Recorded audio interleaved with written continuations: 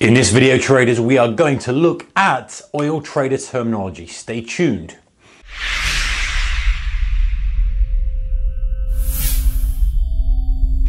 Hey traders, very warm welcome to you. So if you trade crude oil on NYMEX or you trade it via spread bet, CFD, whatever, maybe you want to know some of the terminology that's used in the industry of crude oil production, refinement, exploration. Okay, so we have upstream, midstream, downstream. Those are three descriptions used. Upstream is basically where the company will go out, explore for oil, drill for oil, extract the oil. Midstream is where they will refine the oil, they will transport it, they will do all the things they need to do to it to create whatever they want going to create out of it. And downstream is the final part of the process where it's marketed, where it's sold on, or it's split and it's sold off onto the companies who are consuming each of the components of the cracking process, or whoever may want to buy it. So that's basically the upstream, midstream, downstream process. Then we've got the two bigger types of crude oil. Brent, which is traded in the UK, which is kind of the benchmark for crude oil.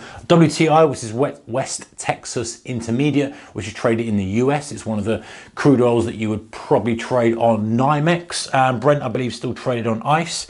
Sweet, sour, and heavy crude oil. So lots of different types of crude oils out there, but sweet oil is little or no sulfur, which is the most desirable type of crude oil because it can be processed into fuels for vehicles and that kind of stuff, jet fuel. Sour oil takes a bit more processing, not desirable. Generally, it's considered sour when it's more than 0.5% of sulfur. And heavy oil, it's given the description because it generally doesn't flow very well because it's quite heavy and it's got an API gravity of less than 22 degrees. Okay, so moving on to the exploration side of things. So oil explorer goes out, maybe you're investing in an oil exploration company, you're reading the kind of the well report or whatever it may be. 3 P's of exploration. You've got proved or probable, possible, and proved. Proved is a 90% probability of being able to extract commercially viable oil. Probable is 50%.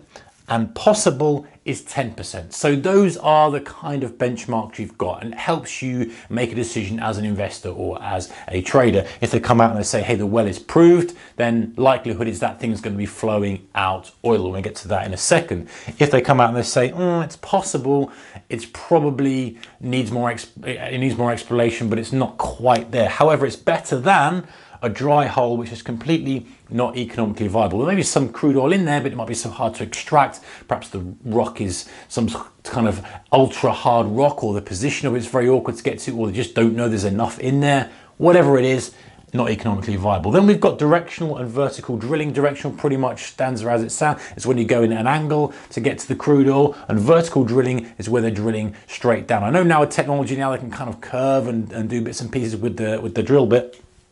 But hey, it is what it is. Directional, vertical. Then we've got some terminology here. We've got NPV, which is the net present value, which is the amount of crude oil they've got in there multiplied by the dollars. And it's actually the amount of barrels they've got there. Crude oil is measured in barrels. So the amount of barrels of crude oil they believe they've got in the well multiplied by the dollar value at that moment in time. Or actually, maybe they use it for a future value. I'm not sure ultimately how they do that. I guess it comes down to each company and they probably have a little reference as to what they've used. But I would assume it's going to be the current spot price, or maybe they use an average price over a period of months. But you know what accountants are like, they'll do what they think looks best and then write a reason why afterwards. So BBL, barrel of oil, it's 42 gallons in a barrel of oil. BBL is the nomenclature used for that. BBL per day or /D is barrels per oil per day, talking about how much a well is flowing. So once a well has been explored, they've kind of got the oil pumping out of it. How much is flowing out of the well per day? So how much income is that well producing for the company in terms of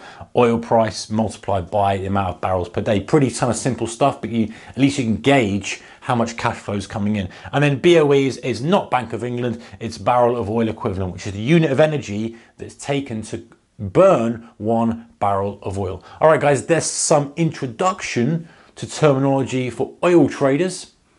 See you in the next one. Take care. Bye-bye.